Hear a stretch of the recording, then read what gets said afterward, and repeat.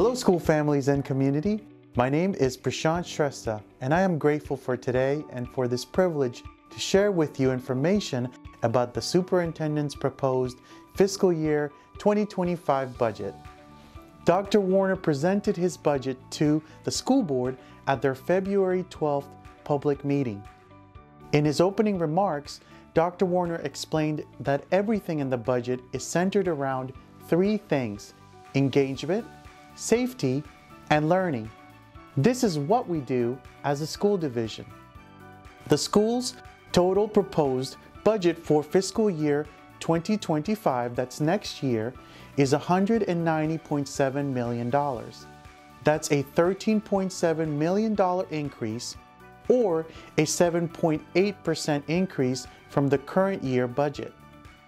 The net $13.7 million increase in the superintendent's proposed budget has three main parts.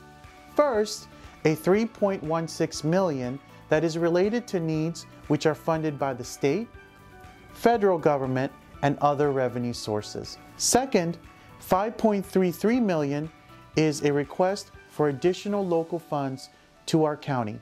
And third, $5.23 million is proposed as part of a draft health insurance fund MOU between the county and the schools. This work has been developed in collaboration between the county and school administration over the past few months. This budget is centered around the school board's guidance and supports the strategic framework of engagement, safety, and learning. On the screen is a summary of the net increases being requested in the proposed fiscal year 2025 budget. The budget includes additional funding to pay utility bills, fuel bills, increased costs related to fleet management, critical special education needs, additional social workers, a 5% increase to academic and athletic stipends, and increased funding for our schools to support additional materials and supplies. We look forward to working together to build this budget for fiscal year 2025. Please check out our website and social media for information about upcoming meetings and events related to the school's fiscal year 2025 budget.